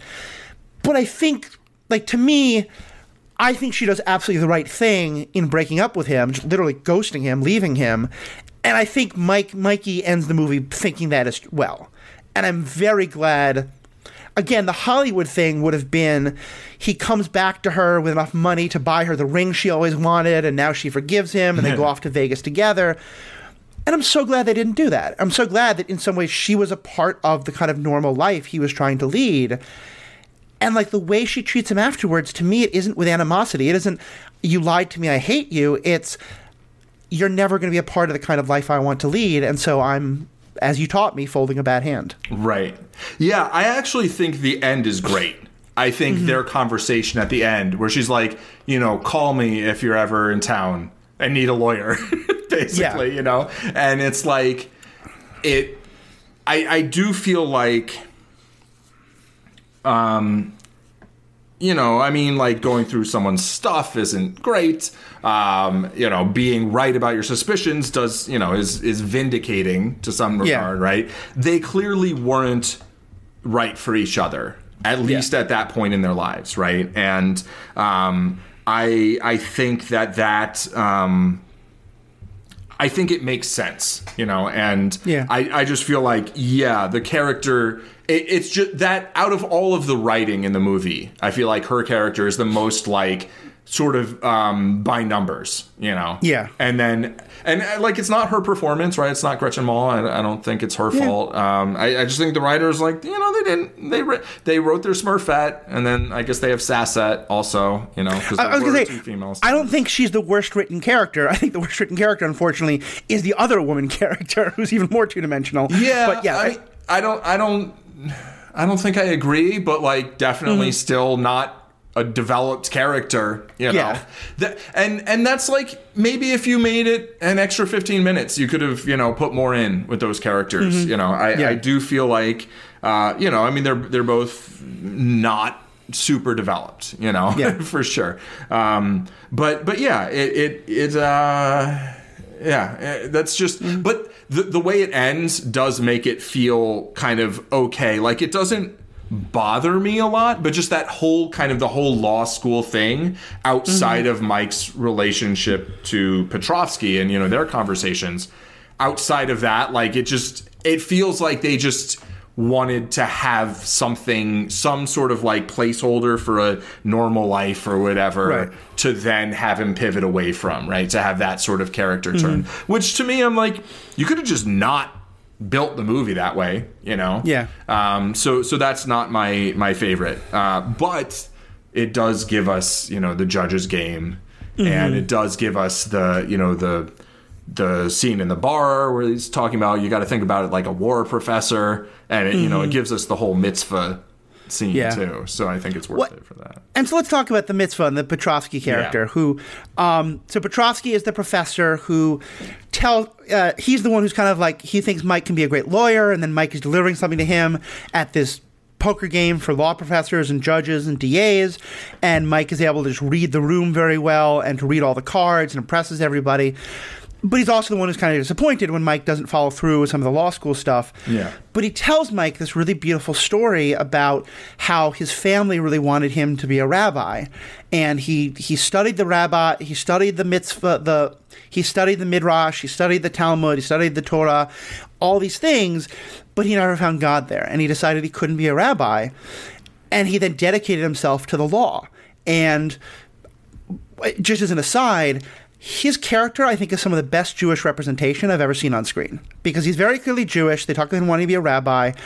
He's not, like, overtly religious in any way. In fact, that's the whole point, is he's kind of non-religious. But, like, the way he approaches things and, like, the way he approaches the law is incredibly rabbinical. I mean, it's a very similar kind of thinking. And, like, if you read parts of the Talmud, which is basically, like, rabbis discussing the Torah and the Jewish scriptures, very much the way lawyers today discuss, like, precedent and the Constitution and stuff like that. And just where he tells the story goes is that his family could never forgive him for the most part for not becoming a rabbi, because everyone in his family had been a rabbi, every man, for like generations and generations back to the old country. And but what he realized is that he couldn't do it. And Mike at one point asks him, like, would you do all that? Would you still make that choice if you knew your family was never going to be okay with it? And he says, what choice? Which is such a beautiful way of he's sort of understanding Mike. And I think he kind of later feels like, I hope I didn't tell you to drop out of law school. Right. But he kind of did. But he really helps he really helps Mikey confront the idea of, like, who are you really? And is that a law student, or is it a poker player, or is it somebody else? Yeah, I was going to bring up the like Jewish representation. I don't think I was going to do it as well as you just did, but like it really, I was thinking about it, and like after, we were talking about Moon Knight and talking about some other shows, and like how how there really is this like dearth of like real like Jewish representation in American fiction, right? Which seems weird, particularly because of how much American fiction is written by Jewish people, but like it does feel like that's the most powerful part of the movie. Like, I actually feel like somewhat choked up. I didn't even rewatch the movie, but I can picture every one of these scenes, and he talks about his mother letting him go, I think, right? And being that like that was a mitzvah, right? And like that's why he gives Mike the 10 grand, because he's like, let me do this for you, Right. And Mike has come to him saying, Mike has come to him saying, I'm in debt. Yeah. And so he asks think of asking your law professor to loan you $10,000. Right. Like, it's a crazy thing, but the guy basically, he says he can't give 15, but he's willing to give 10. And as Paul just said, he says how his mother forgave him, and that was a mitzvah, which is a Jewish word for blessing, or a sacred thing. It's why a bar mitzvah is your first mitzvah. It's the first, like, sacred thing a young person does. And like you said, he then says, for that I owe. And it was just, it's an incredibly beautiful, but also a very Jewish understanding of that kind of thing. And I get choked up thinking about it as well. Yeah, and it that's the sort of thing that, like, I feel like you could have had something like that with, like, either of the female characters could have had some moment that felt like meaningful in some way. Right. And at the end, I feel like that does happen a little bit with Joe.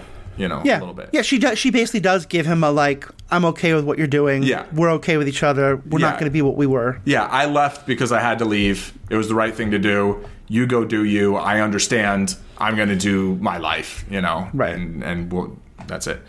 And because he sees her to give the money to Petrovsky, right? Because he just wants to hop right in a cab, catch a plane to Vegas. Hopefully it was not in the summer, because it is 111 today in Las Vegas. I didn't really think about that then, but yeah. In another version of this movie, I would have wanted him to get some sleep. I would have wanted him to maybe go to a hospital to see, like, about all those bruises he has. But right. Yeah, fair enough. He probably this is pre-Obamacare. He probably can't afford it. Yeah.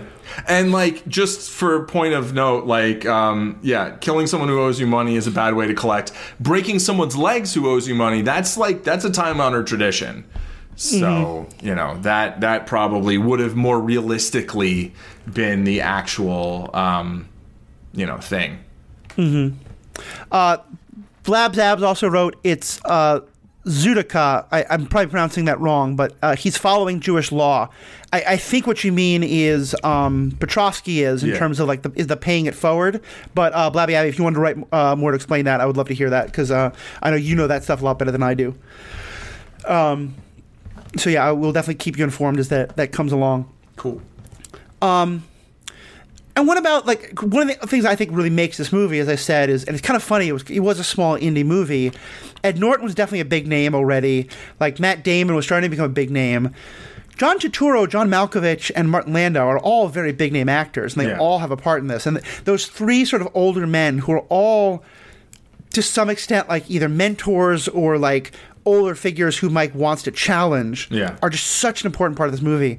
What do you think of KGB as a character? Like, he is very much a kind of like, he's the stereotypical like mobster villain who just has a lot of great lines. I don't know if there's any great moral capacity in that character, but I mean, I think the character's fantastic. Like, so first of all, there's some YouTube video with Matt Damon talking about the first time Malkovich came in, and you know, and like apparently he was doing that accent at like a 15. You know, on a scale of 1 to 10. And everyone was like, oh, yeah. And Malkovich leans in and he's like, I'm a terrible actor. Just cracked up and like, he's like, should I dial it back a bit? And Matt Damon's like, yeah, maybe just bring it down a little bit. Yeah. It was like, is this guy serious?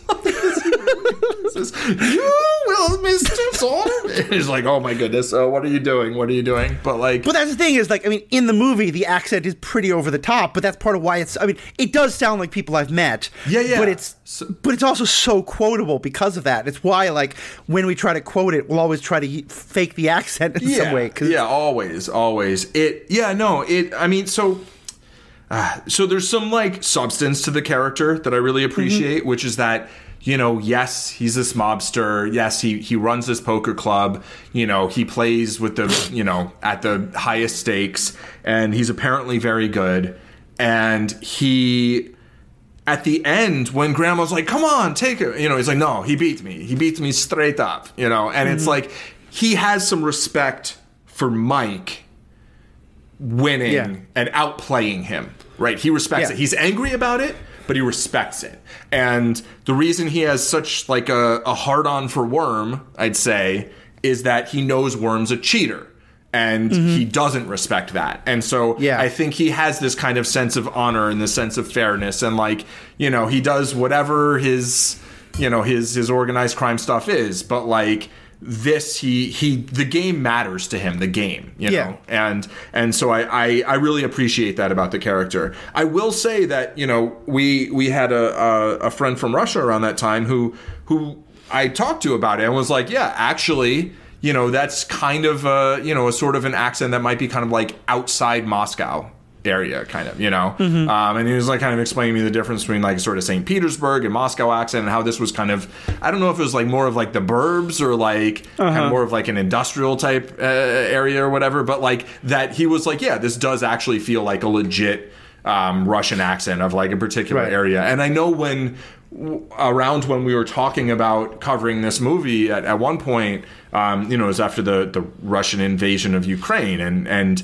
you know, I kind of wanted to talk a little bit about sort of like Russophobia in movies and kind of like, you know, all these like Russian villains and this, you know, obviously, you know, I mean, obviously, like, you know, you can say like, yes, the Russian military is doing a horrible thing right now, right? But like, that doesn't mean that like you should look down on like people of Russian descent. You know, it's like, that doesn't make it okay to then just be like, oh, you know, I mean, the way like there's a lot of like anti-German sentiment still, you know, that like, is understandable, but also not, you know. There's that great line in the Captain America movie, the first one, that the first nation that Hitler conquered was Germany. Right, exactly. And I think you can say the same thing. Like the first nation that Putin conquered was Russia. Yeah. And like the people, it's basically it's a very fascist government.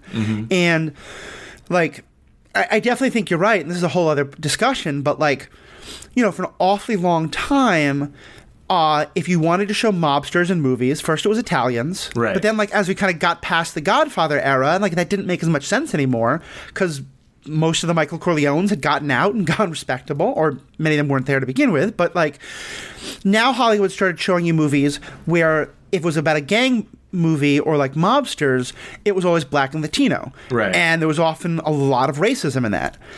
And so, like, I've never heard anyone like do a full analysis of this. This might just be my pet theory, but I kind of think that like about the time people started to point out how racist it was to only show black and Latino people in those kind of roles, that awareness of the Russian mob also was starting to grow. And so Russia was like this perfect, oh no, they're white guys, but like they're mobsters, and so we can make it happen. And yeah, and it's like there's no more using the Russians as like the Cold War enemies. So now, you know. But like in poker in New York City, yeah, the Russian immigrants, especially on like Coney Island, Brighton Beach area, like that was a very strong thing. And I certainly met like, I would say that of the people I played with poker in New York City, like the foreign accent I heard the most was Russian. In casinos and nothing like that. Scanning my recollections. Yeah, I mean it was definitely very present for sure. Yeah.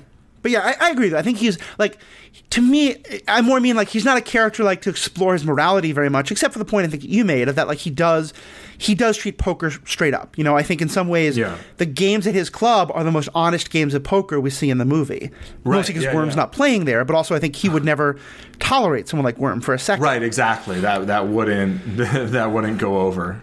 Mm-hmm. Yeah. Yeah, just to back up on the Martin Landau thing, Petrovsky for a second, Blabs Abs wrote, she mentions a Hebrew word, I'm probably mispronouncing, but tzedakah, and she writes, it's a mitzvah/moral obligation to give. Lots of Jewish communities have some level of 1% of income they're supposed to give, generally within the community. To me, that's what the professor was doing. He saw Mike making the choice and saw his community, and seeing someone in his community in need, he had a religious and moral obligation to give. Yeah, I think that's a really good way of describing it. And of like in Judaism there's all these debates back and forth, and I've talked about this myself as someone who's not religiously Jewish but is culturally and like heritage-wise Jewish. And yeah, that kind of thing where it's like even someone like Petrovsky who doesn't believe in God necessarily, I mean that's why he says he doesn't become a rabbi, he's still very Jewish and he holds those Jewish obligations. And yeah, so I can very much see that he would see it as a mitzvah, he would see it as an obligation, he would see it as what he is supposed to do is to help someone like Mike in the same way that people helped him. Yeah, that's beautiful. Thank you for the clarification on that, Blabs Abs. Yeah, definitely. And I mean, would you say it's fair to say that he's like culturally Jewish, if not religiously Jewish? Oh yeah, very much so. And even maybe, I mean, that's the thing is like Jewish atheists and Jewish agnostics are very much a part of Judaism, you know, and that, like in Judaism you're encouraged to question things and to question God and to question everybody else. And so yeah, I think he's. You could say that he's spiritual. I mean, it may well be that like 30 years later he started going to shul again. Like, who knows? But ethnically Jewish, yeah, is what Blabs Abs writes in. I think that's definitely true. Yeah. So let's talk about the last of the big mentor characters, Kanish. As you said, based on someone we knew, Joe Bagels. Yeah, Joel Bagels. What do you think of Kanish and his role in the movie? I mean, he's just so good. Like, you know, although I think he thinks every problem can be solved with a cup of coffee. Come on, I'll buy you a cup of coffee. Everything will be fine. You know, he feels a lot more like Bagels than KGB. He feels like KGB for sure. You know, I mean, he's definitely seriously based on him. You know, the real Joel Bagels was a hilarious dude.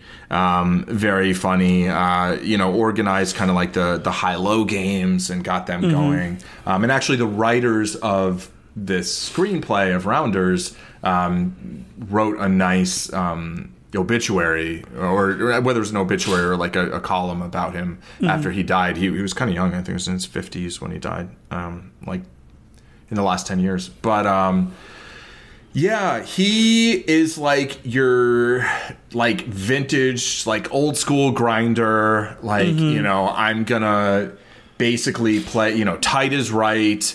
You know, you play aggressively when you get something, but, you know, you mostly keep your head down and you don't take too many risks. And, you know, that's a style that could just print money back in the day, you know? Yeah. And I think in good live games, like not online, but like in person, like you can still make money playing that way, not taking a bunch of risks. Like, you know, you can go to your local 1-3 game.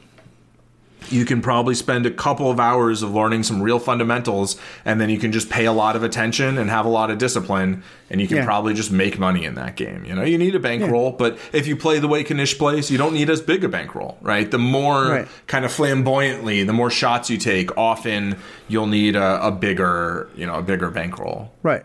And he's not getting that rush that often when he hits the miracle card that he probably shouldn't have hit, because he's not taking those chances as much. Or if he is, he's not getting a rush out of it. It's like, cool, I lost 48 other times, but I hit because I'm getting paid more than 50 to 1, so it works. Yeah, which like 50 to 1 is not, those numbers are a little a thing. But I did the other day, I had a tweet about this. I did have someone fold for 2 cents in a pot that was $147. Meaning they were getting 7,351 to 1 after I bet my 2 cents. And they folded. And if everybody was that good at keeping their 2 cents to themselves, then Twitter wouldn't exist. I appreciate that. But yeah, it was, you know, you don't usually get odds like that. Yeah. But yeah, exactly. He's not in there taking the big risk. And he might even fold getting 50 to 1 on a 48 to 1 shot. He's like, it's not worth it. You know, you don't go for the thin edges. You go for the fat value. You know, you're like, I know my hand's the best. I'm going to value bet. You know, stuff like that. And yeah, that's like a kind of like an old school way of playing. You know, and there's still people who play that way, and a lot of them still make money. And a bunch of, you know, players who play a more aggressive, modern style have a lot of contempt for players like that.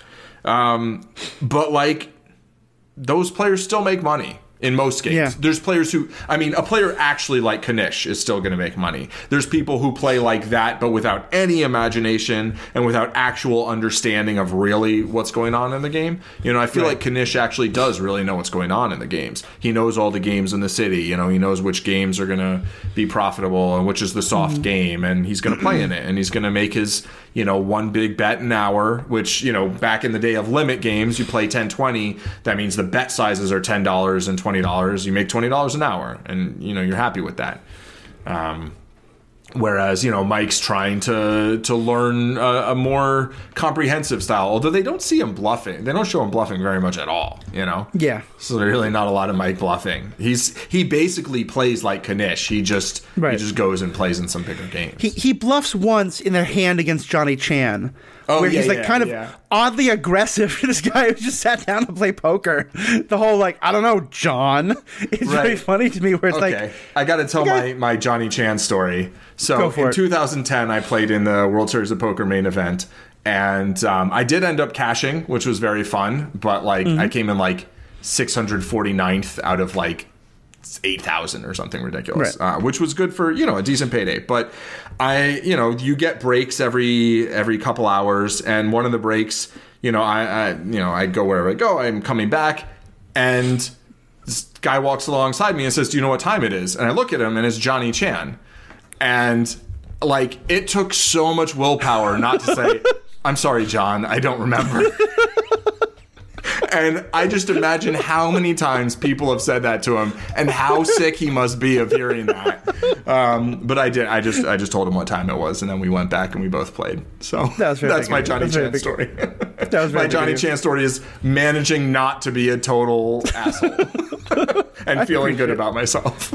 I appreciate it. Yeah. Well, and so Knish, he supports Mikey through a lot of the movie. Like, the first time Mike loses everything, he supports him. He gets him a job driving this truck, and he's clearly like, I want to teach you, I want to help you. Yeah. But, like, they have a fight towards the end where he's like, you know, he's upset that Mike wants to gamble and that Mike supports someone like Worm, because I think he's very much about play it straight. Yeah. And so part of what that means is, like, you don't cheat at the game ever, but you also don't get involved with someone like Worm, because that's a bad gamble. Which exactly. I think it is. It's a loyalty thing. Yeah. And one of the pivotal parts of the movie, this guy who seemed so much like a mentor and a support to Mike, when Mike just needs any kind of, like, his literal life, either as, like, bullet in the head or, as you said, maybe like 20 years of working for Eddie KGB is on the line, Knish can't loan him anywhere near the 15,000. He could loan him maybe 2,000 or 1,000. Yeah. But he won't do it. Right. What do you think of his decision there? Like, is he just being disloyal and terrible? Like, is he doing the right thing to cut Mikey off then?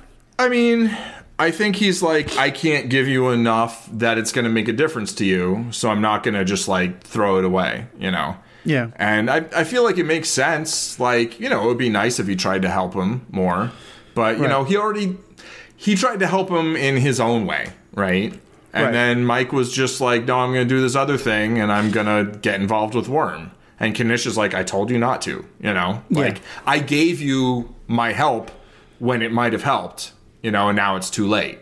You know, and so I think, like, the idea that, like, you know, whether he could have scrounged up 10 or 15K, I don't know. But he is basically like, you know, he's like, I'll stake you, I'll help you get off your, you know, get back on your feet, but like, I can't help you now. Like, basically, you hosed yourself too bad, you know. Right. And it's so whether it's like unwillingness or just he's like unable. Like, he's like, I can't give you enough help that it's worth anything. So a little bit of help isn't. I'm not gonna, you know, just throw something away.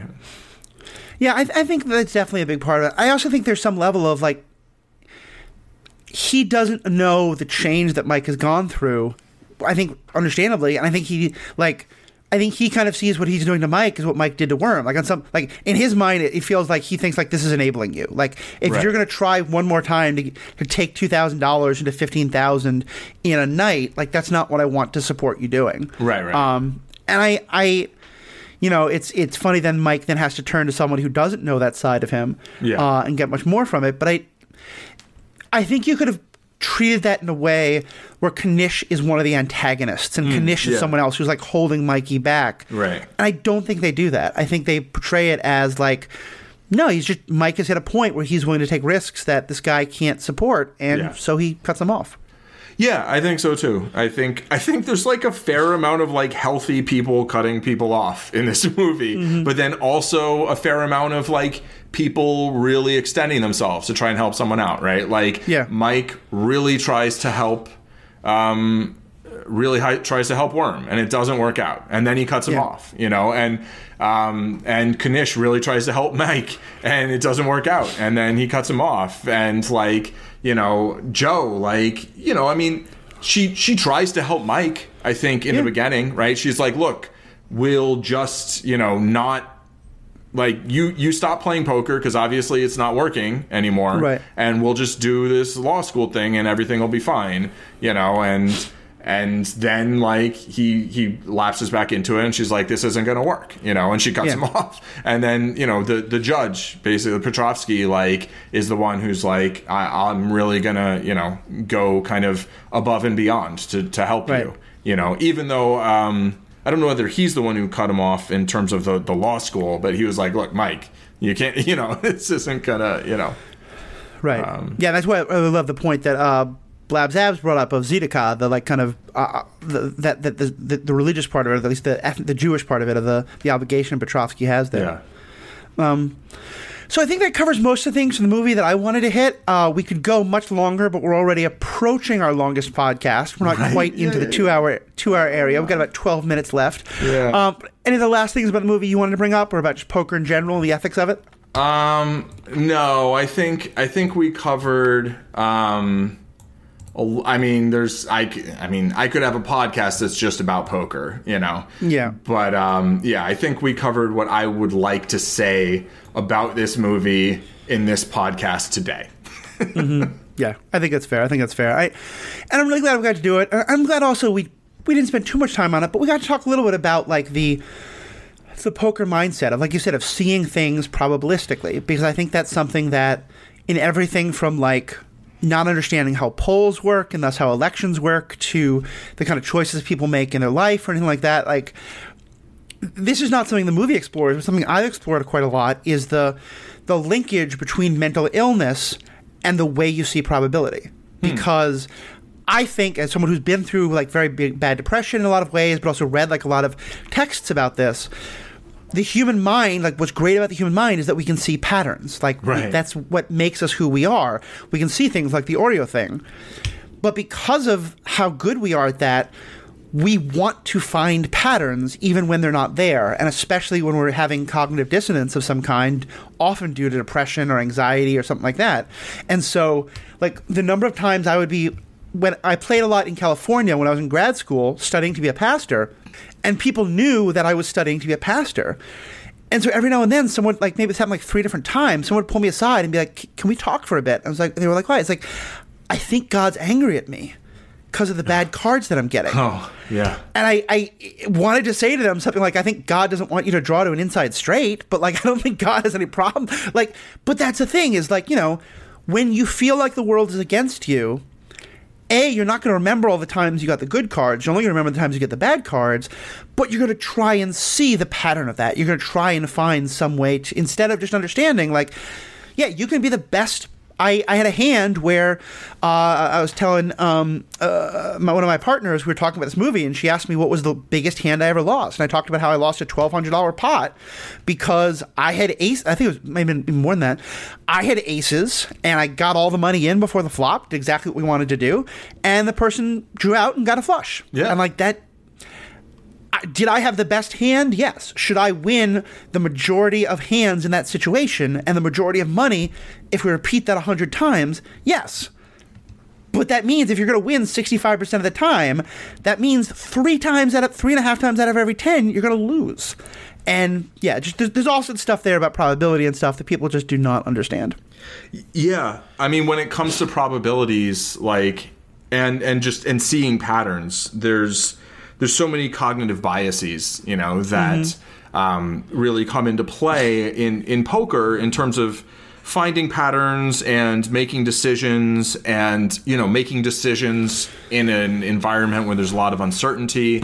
And, you know, I can see how, you know, various, you know, mental illnesses might play into that even more, you know. Yeah. But like even how somebody who has no, you know, nothing diagnosed as a mental illness, just like any human mind has a lot of these biases that we have to try to understand and then sort of adjust for and figure out how to kind of accept about ourselves, but then be like, okay, you know, it's like if you have a bias against a group of people, like the first thing you can do is understand that and then accept it, and then try and be like, okay, now what can I do about this, you know? Right. And I mean, that's the basis of so much anti-racist work, because just understanding how has your whiteness affected the way you see things, or like, you know, gender stuff or any of those things.